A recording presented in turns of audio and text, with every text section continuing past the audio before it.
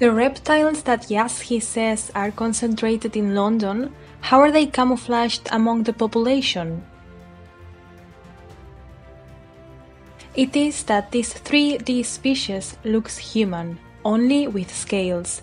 So, dressed as humans and with dark glasses, face mask and gloves, according to the current situation, they can walk among people without being seen as something strange. Only the ones from Kingu race, because they don't have tails. There are 3 variants of Kingu: greens, reds, and whites. The greens are the lower class and they do not have a tail, the other 2 do. The whites are royalty. The reds are the ones who take care of them, they are like their military. The greens are its servant population. It is worth mentioning that the terrestrial Kingu reptiles are not a holographic society, but a society ruled by 7 pyramidal castes. And are they 3D species? Yes, 3D, but they hide. They are not of another density, they are very tangible and highly visible by the human population. So, the greens are the ones that mix with the population? Let's say at least mostly them. They are green with a light beige belly. They call them yellow belly as a mockery. And their height is like a human being? Yes, or a little higher, but they pass like humans at first glance, except for skin and eyes. So the current situation, like masks, has turned out to be convenient for them. And the Queen of England is a white Kingu? Good question. What I do know is that she is a priestess, but I have never heard that she is royalty to the Kingu. It may be that it is only royalty for humans and only be fulfilling a role and not be it for reptiles. It would not be the first time.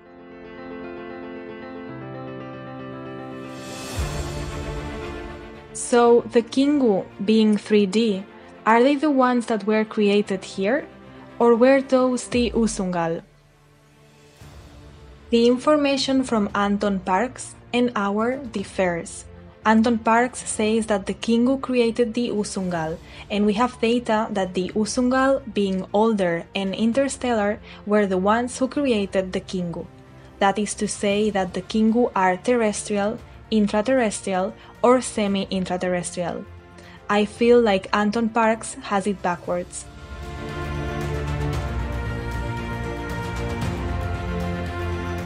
And how many races of reptiles are here now? Countless, but the most numerous are 3 species of Kingu. The usual ones, their masters, the Usungal and the Draco, all mostly regressive. In spacecraft in orbit are the Alpha Draco, but they are positive.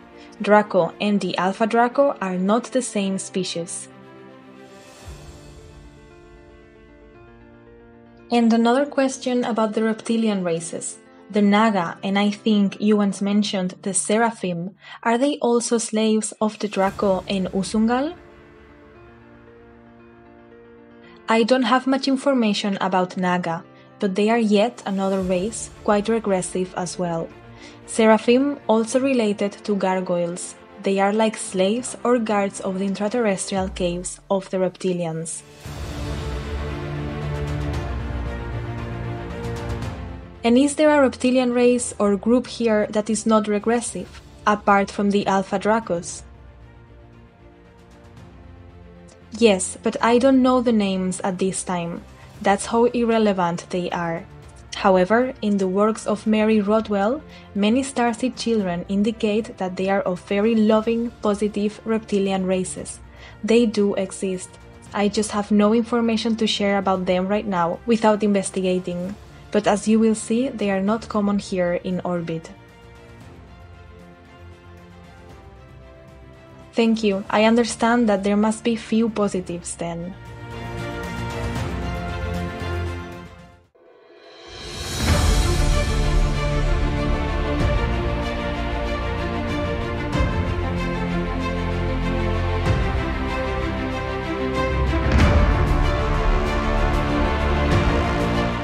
Note that many races called reptiles are not necessarily reptile-based, but only have a reptilian appearance.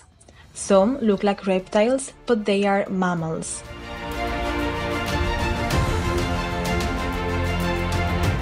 This one is in line as an alpha draco, but it is not. This one is similar to a draco. The draco are somewhat humanoid, but with wings. They are large and warriors in nature, generalizing, or from what is known, 95% or more of them are regressive invasive in nature. Danger 9 of 10.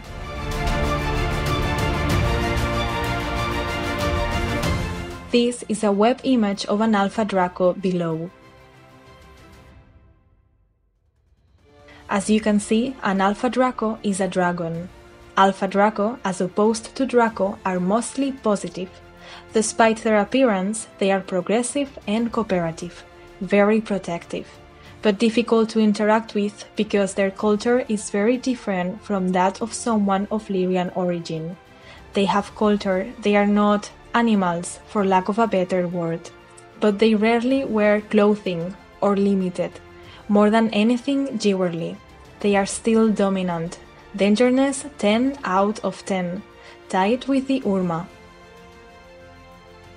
But both are positive, although there are still regressive factions of Alpha Draco, and they are considered gods to the Usungal or the Kingu on Earth.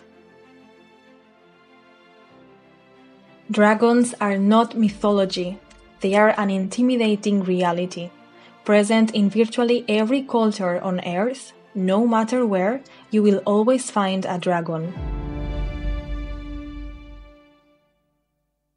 At the time of Atlantis, there was Alpha Draconian influence, but independent, only interacting when it suited them. They have not always been positive, especially at that time, reason for so much legend. If they are regressive, they end, destroy, and take everything. The good thing is that the regressives are very rare nowadays, almost non-existent.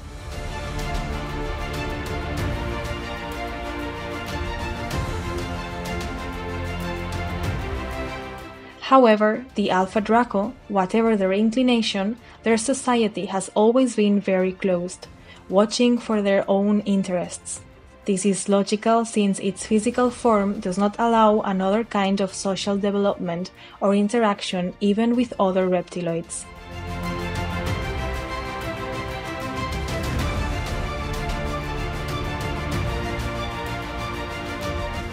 However, they are a very ancient species or group of species, and they are not primitive, just very incompatible with other races.